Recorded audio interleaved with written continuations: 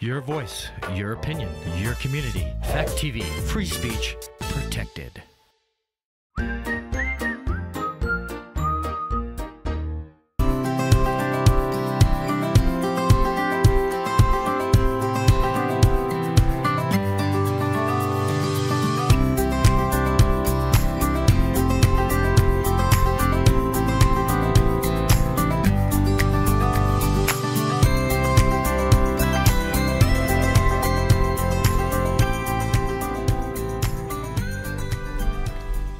Hello, welcome to The Long Road. I'm your host, Chris Roberts.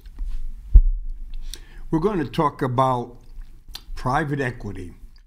What is private equity, and what does private equity have to do with you or me? But before I get on to the private equity, I just want to make sure I clarify something concerning what I said in last week's show concerning migrants being flown in the country from different countries, mostly South America and the Caribbean, like Haiti, Venezuela, Cuba.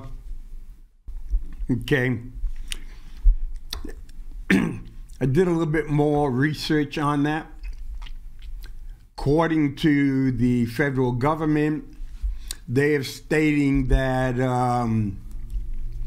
the people have to get on the app, use the app, and get approved to come to the United States and to file an asylum claim. But it also said that the individuals had to pay their own plane ticket. So the United States government didn't worry about or didn't care about where you got your money for the plane ticket.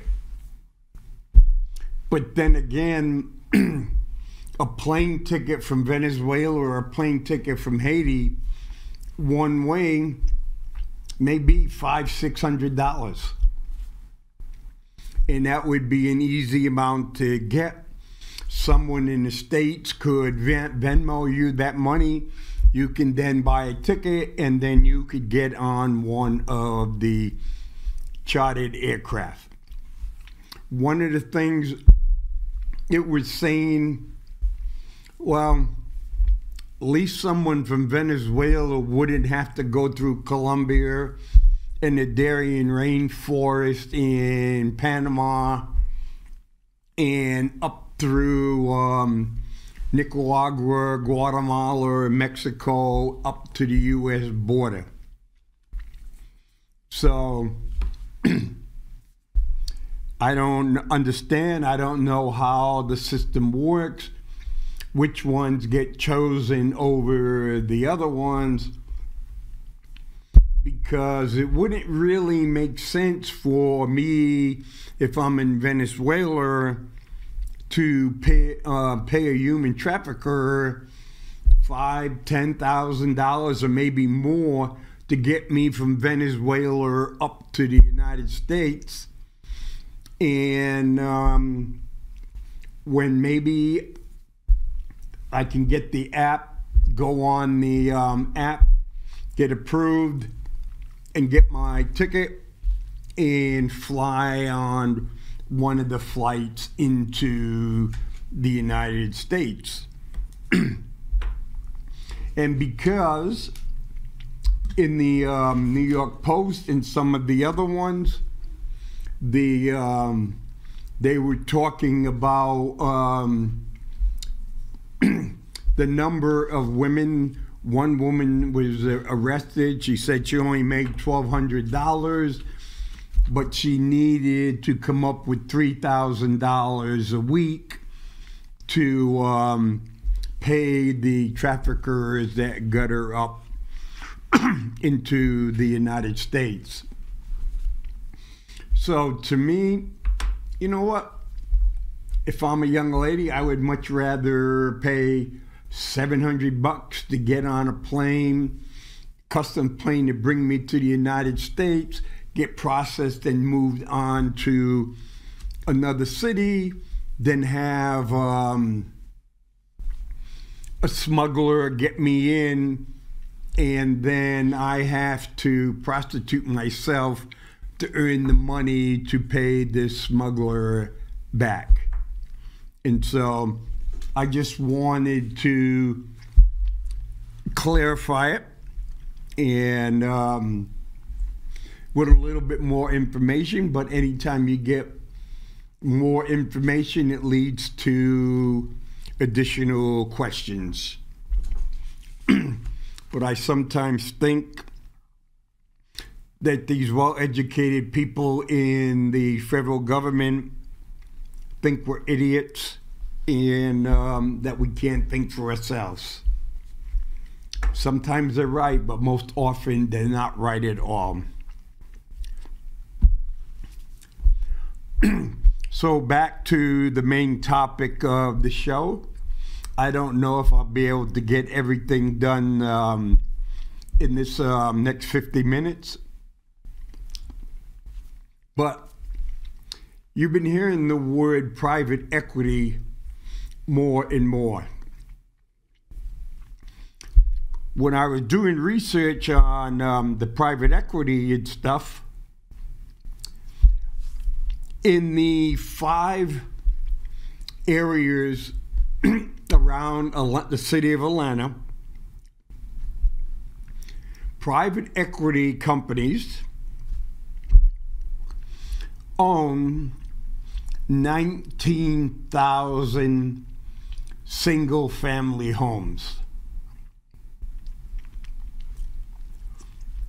And they're charging rent. In most cases, the rent is pretty high. Other cases, if they can't get the right people, they're not renting the houses out at all. About 3-4 weeks ago, I had a phone call. The individual called me up and says, "You interested in selling your house?" I says, "No." He says, "Well, what about if I can give you an offer?" And he goes, $200,000. He goes, "Do I have you thinking now?" Excuse me. He says, "I'm going to pass you on to the next individual." Next individual comes on and says, we're willing to give you a cash offer on your house, sight unseen." And so I asked the guy, the second person says $124,000 to $176,000. I go, nope, hung up.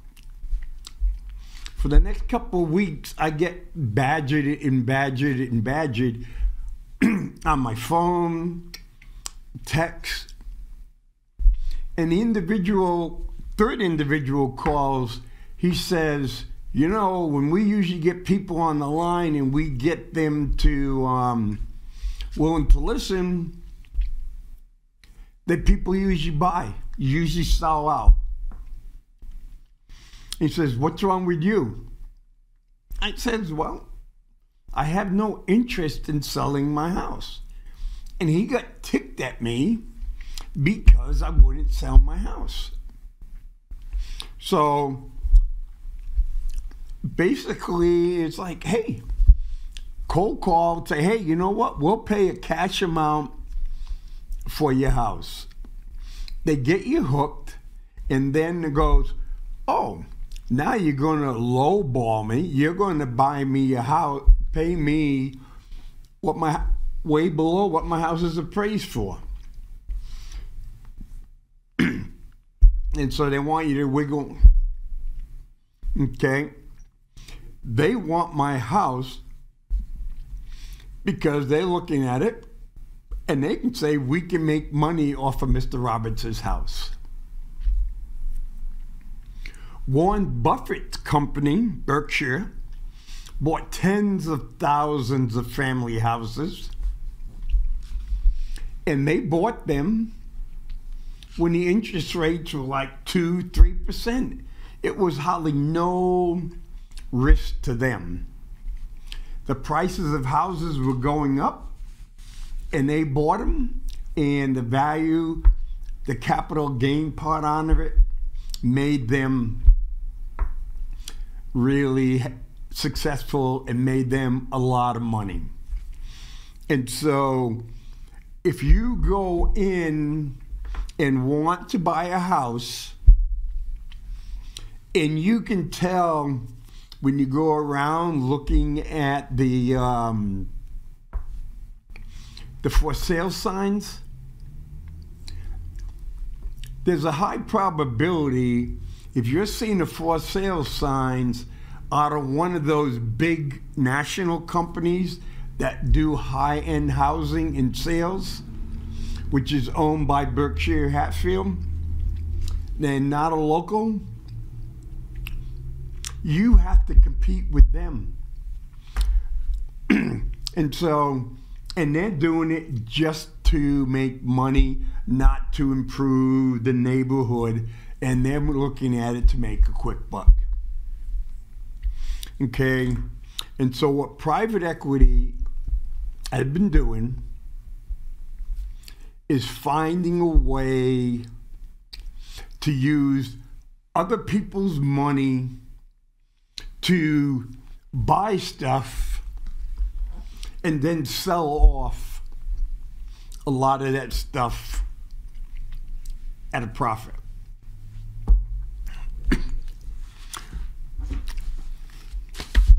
Well, so I got a couple of things. I got Harvard Medical and Research.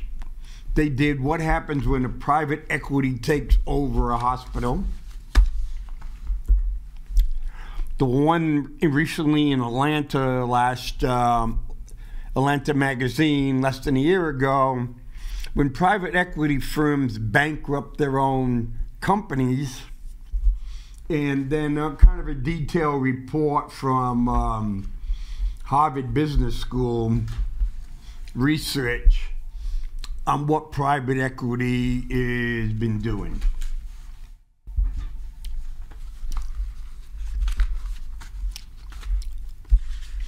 And the one from Atlantic and the one from Harvard, in their case studies, they're going to do, excuse me, they talk about a company that we already know, Friendly's. Keene used to have 2 Friendly's, and now we have none. Friendly's was really big around New England, and now it's pretty much gone. It goes, private equity firms buy businesses in hope of flipping them for a profit a few years later. So a private equity company does not have any long-term future. They're looking at how can I buy something and get it done and turn over it real quickly. Well, if I go in and buy a company that's not doing really well and look at the long-term future, and then you're a private equity fund going in to look for a short-term profit, the private equity companies have 10 times likely to go bankrupt than other people coming in investing money into those companies.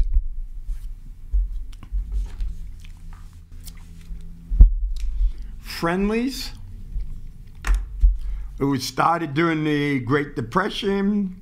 Their mother made their coffee-flavored syrup, something most people only from New England know or drank coffee-flavored syrup. The brothers worked. One worked at night. The other one worked in the day so they can sleep, making their ice cream. Then when they went to war, they said, we're closing down Friendlies and we will not open up Friendlies again until we win the war. The owners, the Blake brothers, finally retired, and then Friendlies circled through a series of owners in 2007 when it was acquired by the private equity firm Sun Capital.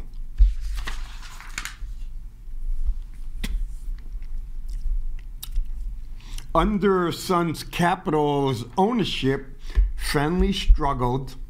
Among other things, the private equity firm piled debt into the business. Okay, so it went to Friendlies and says, okay guys, we own the property that your store is under. And so what we're going to do is, if you want to stay there, you have to sell the store to us and we'll lease it back to you and lease back the property for some 160 Friendly restaurants. Okay, but the lease back and property rent was so high, but Friendlies couldn't pay. But every month that was going by, Sun Capital was making money off of Friendlies. But Sun Capital owned Friendlies. But it would go, so why is Sun Capital making the people making Friendlies buy back? Sun Capital buy Friendlies and says, Friendlies, oh, you got to pay his rent and you got to lease the buildings at a higher rate from us. And you go, wait a minute, Sun Capital owns it? Why are they doing this? Because it doesn't make any business sense. But it got to a point that Sun Capital put Friendlies back into bankrupt.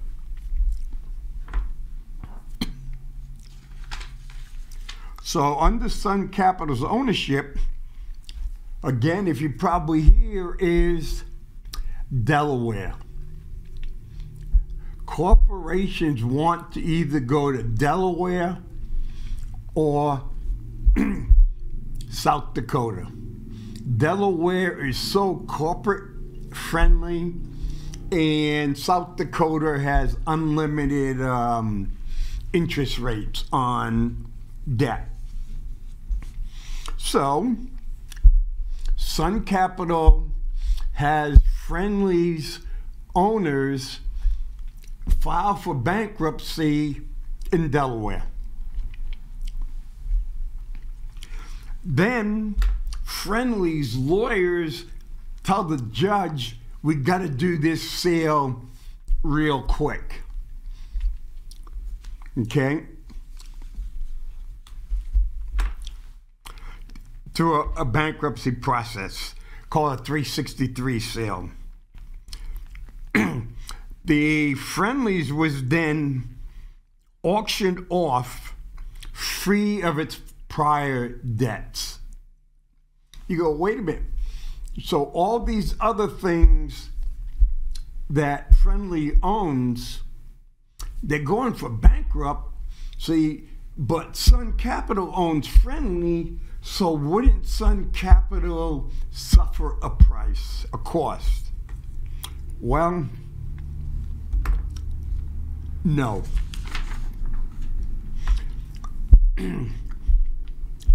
So, say for example, Sun Friendly says, you know what? I got $200 million in debt. Okay? So, Sun Capital decided we're going to buy Friendly's out of bankruptcy. And how are we going to buy Friendly's out of bankruptcy? Okay, what we'll do is we will forgive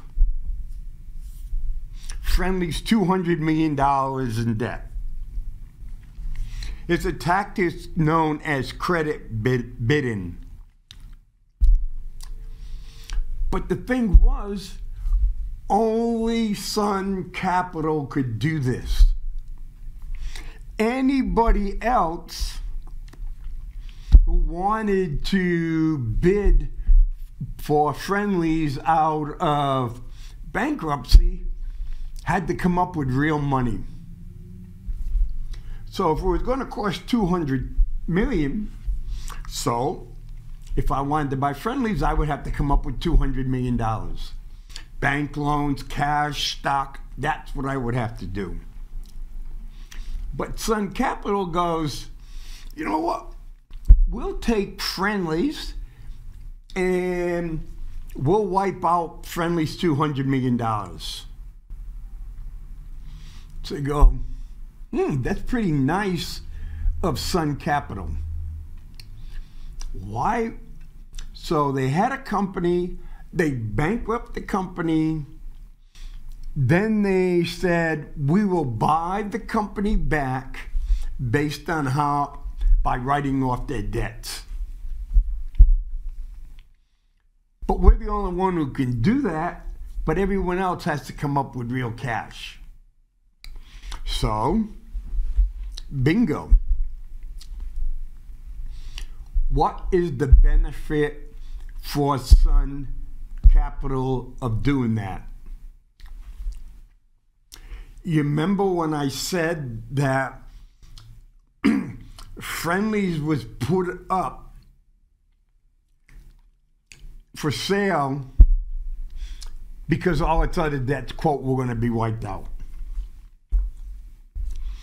Okay? At the time of bankruptcy, Friendly's had $115 million in pension liabilities. Okay? So,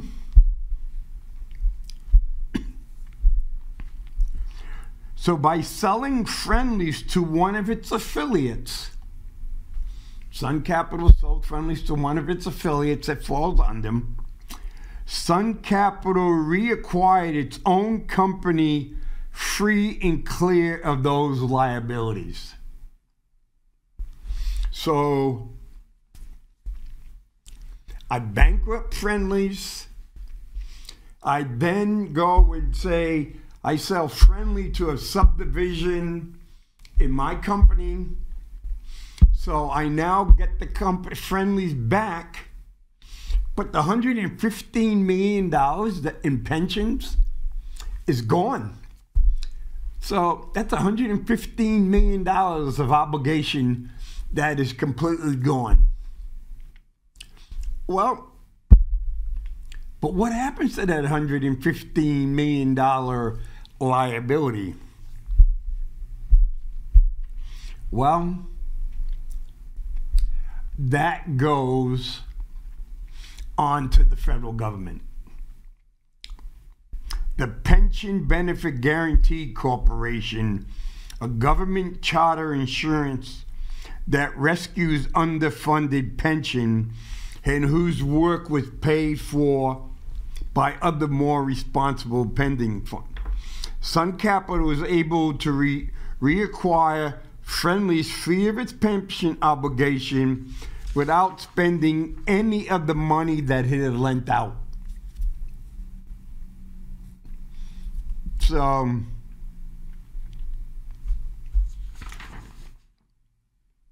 anything more than the money that it had lent out. Pensioners lost in this process because their payments were at risk of being cut, and they were cut. Many of the changed existing employees lost that well. So part of this bankruptcy deal, 63 Friendlies were closed. When the New York Times in 2020 and 2012 asked about the failure of Friendlies and its argued manipulation of the bankruptcy law, the co-founder for Sun Capital says, quote, "We don't make the rules." Friendly wasn't Sun Capital's only victim. The firm similarly pushed the Midwest grocer Marsh Supermarket into bankruptcy. Marsh at the time owed $62 million in pension obligation to its warehouse, plus $1 million more to the store employees. But look at this. A separate fund for the company's executives remain fully funded. So that $62 million in obligation for pensioners went to the federally chartered and millions more for its other store employees. Through bankruptcy, Sun Capital was able to offload Marsh's unfunded pension obligations. They engaged in similar pension laundering in the works of the PBGC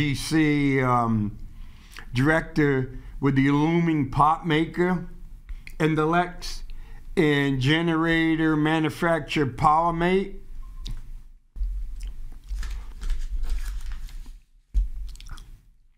Sun Capital shows a recurring enthusiasm for abandoning the pensions of the company it bought.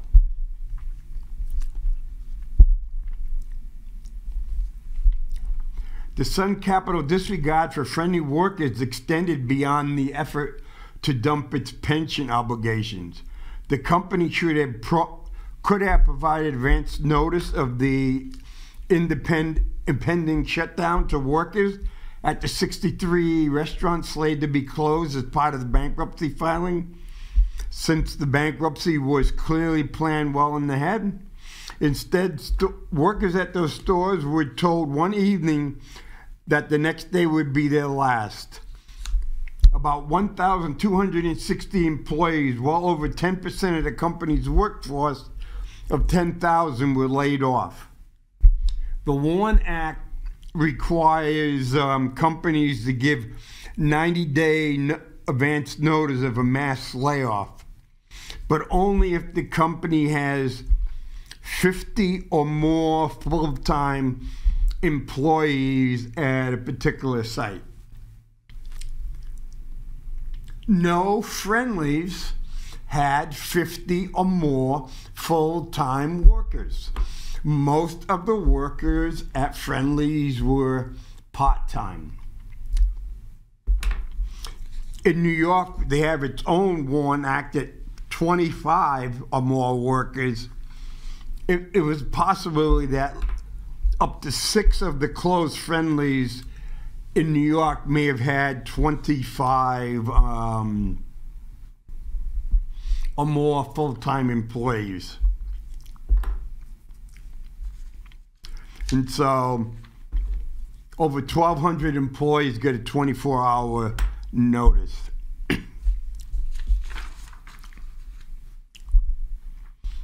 And so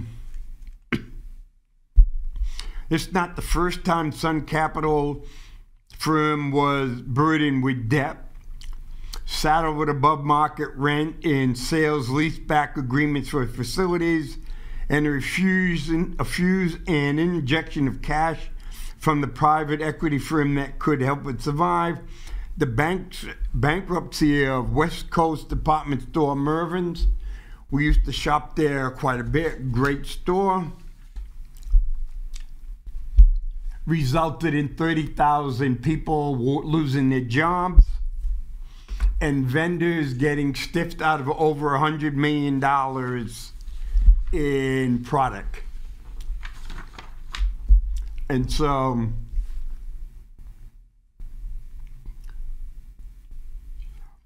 He's done it before. Friendly family restaurant, ice cream chain.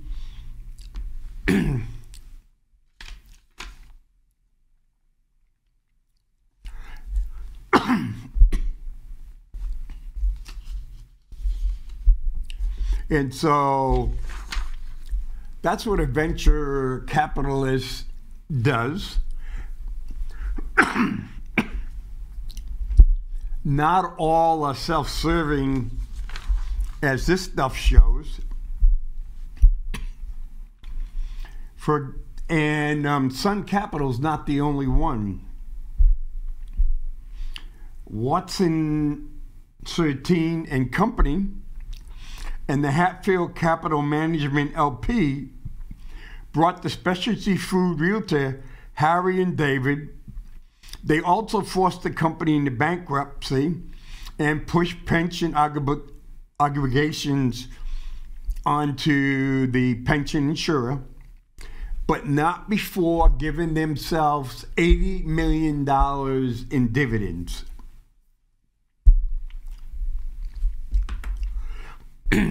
Similarly, another private equity firm bought the grocer A&P. We know about A&P out of bankruptcy, and sent it back in a few years, pushing the pension obligation in the pot. When it declared bankruptcy a second time, it did not nearly achieve as much was needed to turn around the business.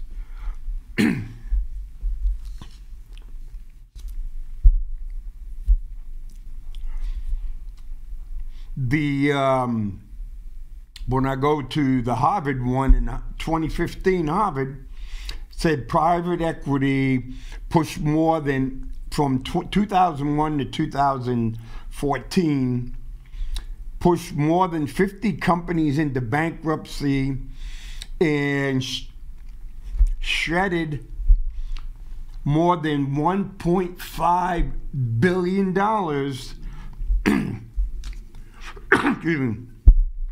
in pension obligations. And in the process, pensioners lost $128 million in benefits. And the thing about the capital venture, I can get tax breaks by writing off debt. So if I use 80, quote, I find a way, use 80% to buy a company, I use, say, 80, 90% of debt, bad debt, to buy the company, or we'll just say debt. Debt is not bad until you stop paying for it. So I use that debt to buy that company. I extract as much profit out of that company. And then if the company goes bankrupt, then I can use that debt as a tax deduction, because debt is good.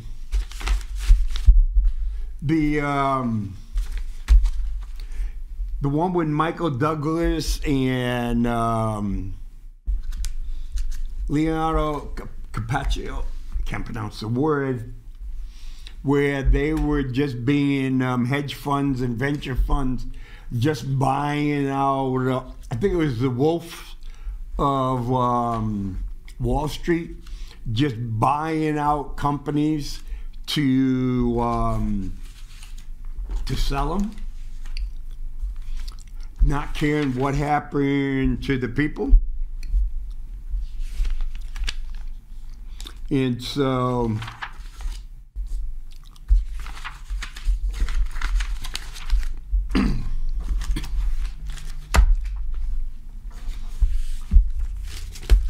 we'll go to this one. Do private equity firms, do you know that private equity firms can affect your health and could even cost you your life? And you go, what do you mean? Well,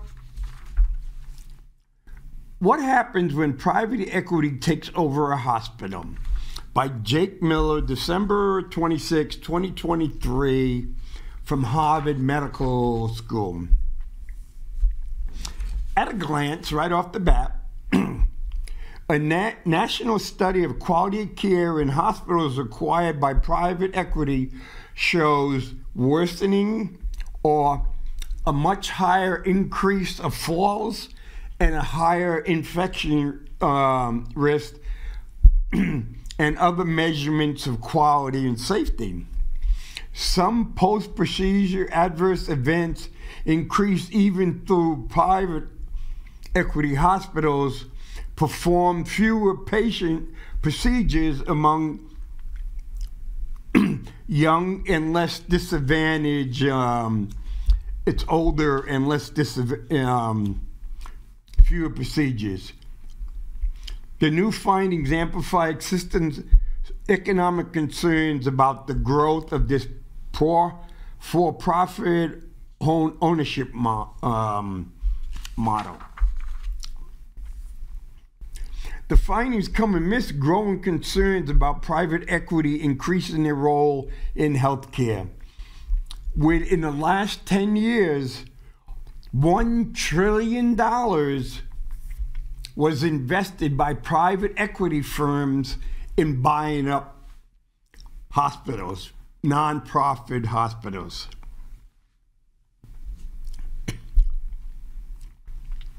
Hospital success is measured not only in dollars or the number of patients who pass through the doors, but also in the life saved, complication rates, patient satisfaction, and a number of other quality and safety metrics. The hospital medical researcher, a physician at Mass General Hospital, we need to make sure we fully understand the costs and benefits of predominantly new force in healthcare. Again, the economic repercussions of private equity acquisitions are not a new concern. Previous studies of Dr. Brunch from the University of Chicago indicates that this high debt for profits financial model of hospital ownership may also be leading to increased spending and other economic implications.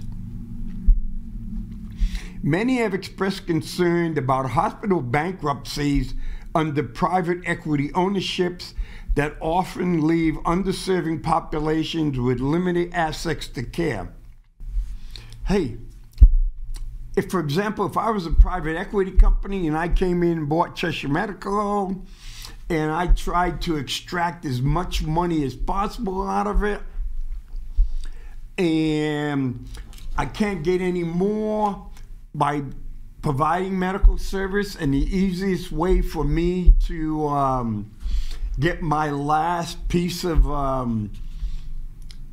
investment reward is allowing the hospital to go bankrupt so I can take the tax break, I'm going to do it because I have no loyalty to the hospital and I have no loyalty to the city of Keene. And in a lot of times, they will come in by the hospital, put their own people in, with their number one priority is to increase profitability or return on investment. Not profitability, but return on investment.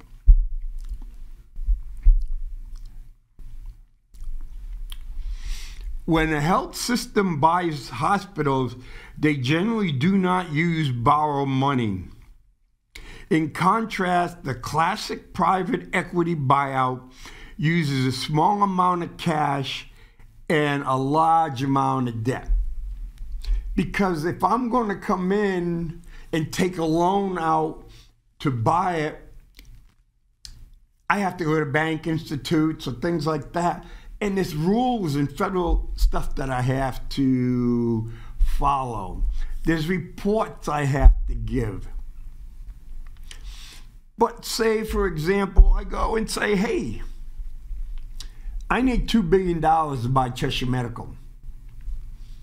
I can go, for example, someone like Elon Musk and say, hey, I need some help from you. Can you do this? This is what I expect your return on investment to be. Cheshire Medical is $1 billion in the hole. I'm just using this to make me up. But for $2 billion, I can buy the whole thing. Okay, and so basically, I only need $1 billion because we're going to make a way to make that debt as part of the cost. I'll go to Cheshire Medical and say, yeah, you're worth $2 billion, but you got $1 billion in debt. So this is what we're going to do. I'm going to give you $1 billion, and I'm going to take your debt away from you. So the people in Cheshire Medical, they've got their value. And so, bingo. That's $1 billion I didn't have to come up with. I'm just saying, hey, I'm going to buy your debt for you. I will take away your debt from you. The debt doesn't go away. The debt is still there, which I can use at a later date.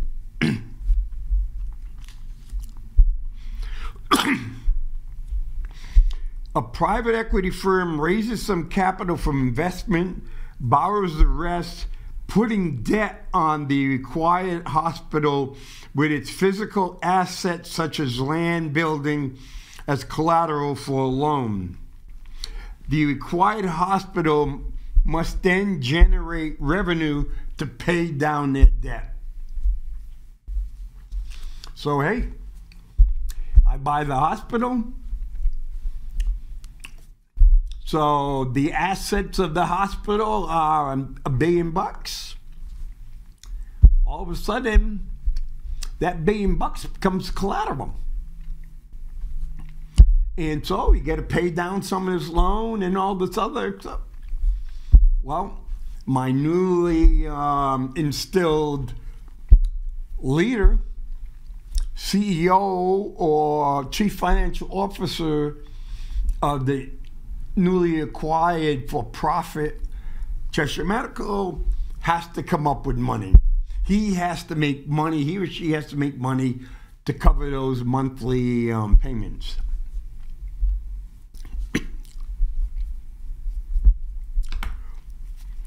So the private equity generates revenue by charging management fees to its investors.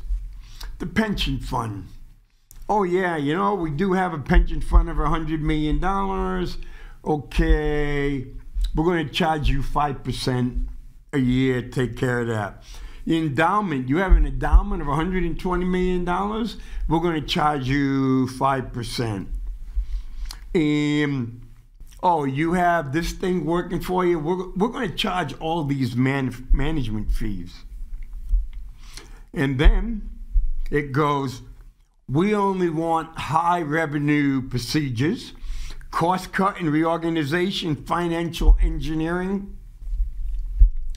Yeah, I bet you didn't learn that one in school.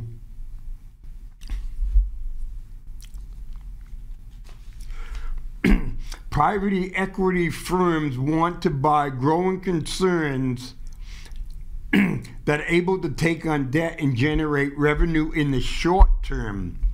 These financial pressures can create perverse incentives favoring profit over patience, the researchers have shown. For the study, the researchers examined insurance claim data for all fee-for-service Medicare hospitalization from 2009 to 2012, totaling more than 600,000 hospitalizations at 51 private equity hospitals and more than 4 million hospitalizations at 259 similar hospitals, basically for not-for-profit hospitals. The hospitals not acquired by private equity served as a control group to control for other factors may affect the outcome. The researchers compared how patients experienced certain outcomes before and after the hospital was required by private equity. For example, they looked at how often patients fell while in the hospital, how often they developed an infection after procedure or surgery. They also analyzed the makeup of the patient's population, various outcomes, such as how often patient died, how often they stayed at the hospital, and how often they ended up being readmitted.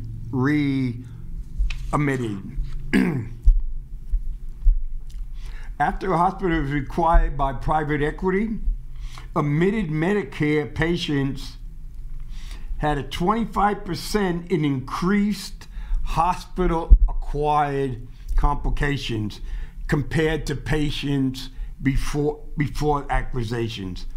Patients all had a 27% more falls and 38% more bloodstream infections caused by central, those temporary surgically inserted ports so they can put intravenous access, receiving repeated drug infusions or other treatment, that would increase 38. This was seen despite private equity hospitals placing 16% lower central lines before the buyout. So the number of lines they put in and ports they put in dropped by 16%, but the number of infections increased by 38%. All these results were calculated while taking into account changes, trends, and patterns over the time period at peer hospitals not owned by private equity to isolate the the differences that were due to change in ownership. The study also showed a small drop in hospital deaths at private equity hospitals. This, the research say, may be due to social and demographic factors. This is where the front part was wrong. Private equity patients were younger than at a regular hospital. A nonprofit hospital took in more older people. For-profit hospitals took in more younger people after they went. Also, for nonprofit hospitals, they not only took in Medicare, but they also took in Medicaid. For-profit hospitals, they took in less poor people. If you were younger and you had good insurance and things like that, you were going to be more than welcome into a for-profit hospital.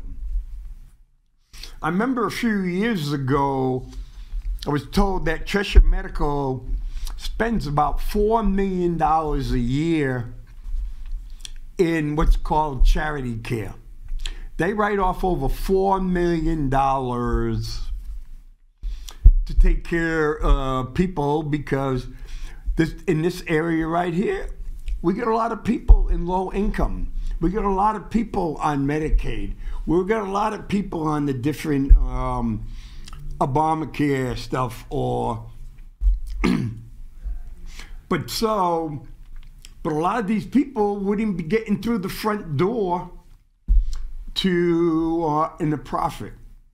And you go, hey, Mr. Roberts, you're wrong. A hospital has to take anybody that comes into the emergency room. That's right. Anybody that comes into the emergency room, but I don't have to, if I'm a private doctor, I don't have to take any Medicaid patients. Or I don't even have to take Medicare patients. But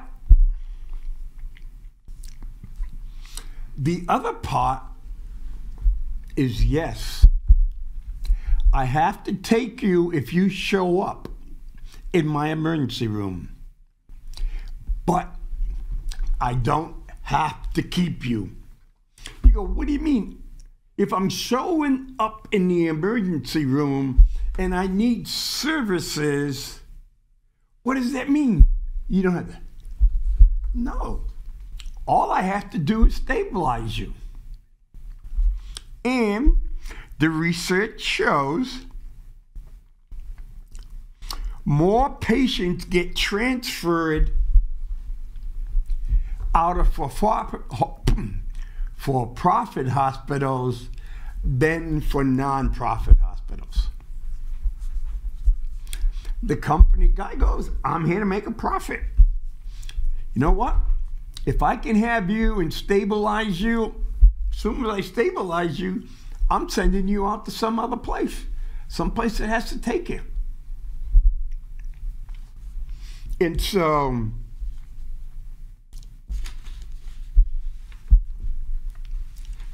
and the, you remember when I said that for people that, in profit hospitals, for-profit hospitals had a lower death rate than for non-profit hospitals? Within a month of leaving the hospital, a profit hospital, the death rate increased to the point it was higher than non-profit hospitals. So that means is they were finding ways, hey, we got to get this guy out of here. We got to get this woman out of here. Hey, they're going to cost us money.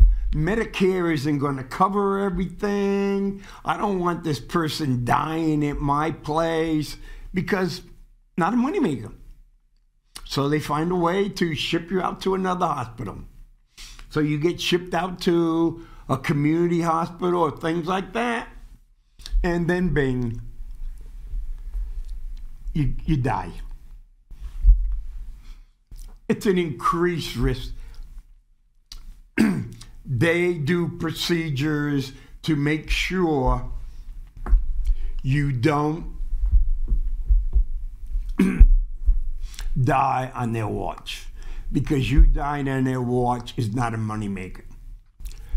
The other thing, what they would be doing is, wow, why am I getting 52 blood tests when I got a stomach problem? Because they know the federal government, whether it's Medicare or whatever, is only going to pay so much. So if it goes in, okay, the federal government's going to pay $12 for an EKG.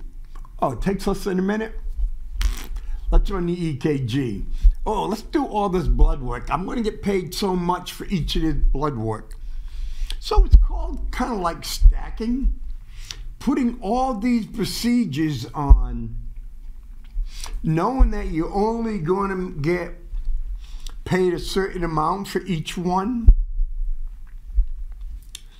But even if you get $13 for an EKG, it doesn't cost you $13 to do an EKG. You can do an EKG and hey, you might make $3 or $4 here, so then when time the bill comes and time you get a payment from the insurance company or you get from Medicare, you're going to make a profit off each individual.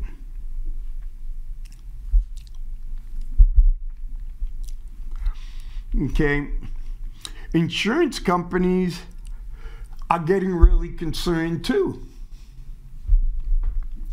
because insurance companies, their job is to reduce costs and make a profit. And out of their real own self-interest, they're finding that these hospitals that are owned by venture capitalists are finding ways to tweak out every single penny possible from the insurance companies. And what they're finding out is the quality of the service provided by for-profit, venture-owned hospitals is not getting the same standards as a nonprofit hospital. And nonprofit hospitals stay around. Venture capitals, when they're no longer making a profit, they'll shut it down. And there's hundreds of hospitals around the United States that have been shut down by venture capitalists. So those are the two things. I wanted to get the A&P, I wanted to get the hospitalization in, and friendlies. This is what venture capitalists do.